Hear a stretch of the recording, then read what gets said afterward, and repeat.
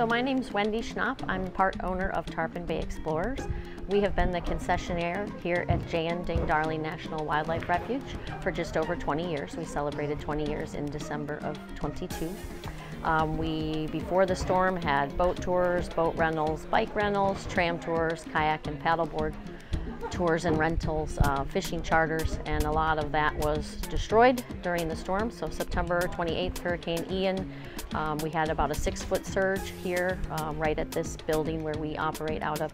So everything that was in the lower areas is all gone or destroyed. Our tour boat, 49-passenger tour boat, was up in the trees after the storm, and then all of our rental boats and fishing charter boats were totaled.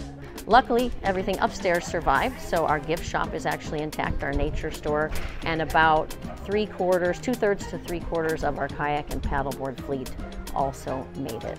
Fast forward to February 1st, that's when we were able to reopen. Prior to that, lots of cleanup. We had about 35 staff members before the storm. We now have 3, and that's all we can afford to employ at the moment. As of right now, we're just doing the 4 days a week and just the kayak and paddleboard rentals and tours, as well as the nature gift shop. In the long term, like I said, we've been here for 20 years. I don't intend to go anywhere for another 20 at least, so we definitely will rebuild. We also are going to start offering the tram tours later this spring. So visitors, please come and see us. Please come and enjoy our nature store and buy items from us. Rent kayaks if you're able. If kayaks or paddleboards are not within your wheelhouse, then as soon as the trams are back online, please join us for that tour.